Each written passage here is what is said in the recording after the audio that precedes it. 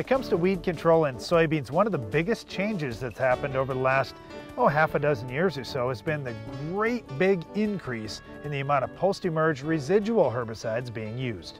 The number one chemical family used for early post-residual in soybeans now is actually the group 15s. Here's my problem with it. That's also the number one chemical family used in corn. So if you're going to use it in corn, you're going to use it again in soybeans. I just get a little worried about it. But nevertheless, this is a relatively inexpensive mode of action that you can pick. Group 15s are going to include Outlook, Zidua, Warrant. There are many different choices here.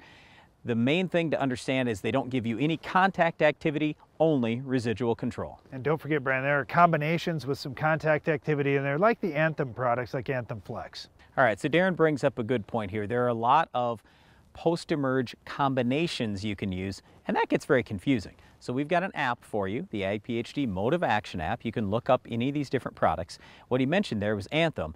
Okay, that's got a group 15, but it also has a PPO, and the PPO in there is Cadet. Now there's another PPO you could use post-emerge, FlexStar. Both of those have contact and residual activity, so that'd be another thing that you can add in there. Pretty inexpensive, fairly effective on many of the different resistant weeds, including Palmer pigweed and water hemp. All right, let's talk about other products here too, because we've really mentioned the main products getting used for residual, but what about Extend? What about using that dicamba out there? There's so much talk about, well, hey, when that enlist trait comes in soybeans, you're going to be able to spray S240 and it'll have a little bit of residual. Well, wait a second, dicamba is going to have a lot more residual. The real fact is neither one of them has a whole lot of residual. So don't be counting on, well, I am spraying Extend, so I should be good the rest of the season. No, you're probably good for a week or two or until you get an inch of rain.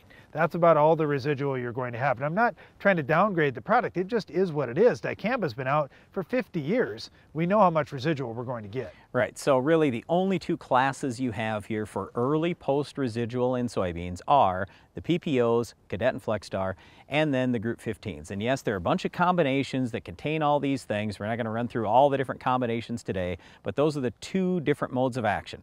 The key thing here is make sure you're spraying very early. If you spray late, you got two problems. Number one, you don't have the best activity because yes, the PPOs, FlexStar and Cadet have a little bit of burn down, but they're not that great when the weed gets tall.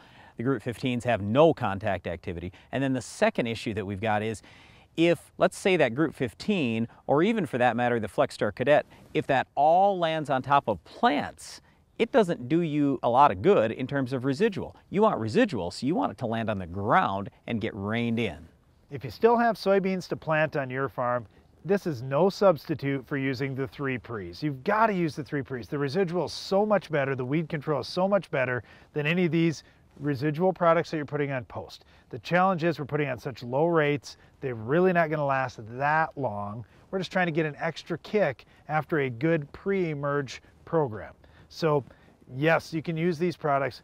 Please, if you're still planting soybeans, get the pre-emerge herbicides out there first. That's going to be the best for you in terms of yield and performance in the field. The main reason why we're talking about this today is there are so many people out there fighting resistant weeds and they say, what can I do? What can I do? What can I do?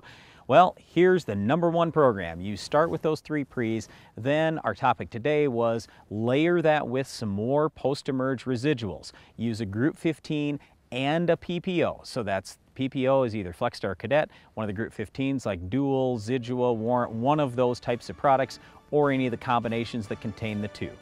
Well, you're certainly going to want to have soil residual products out there in your soybean fields if you've got our Weed of the Week.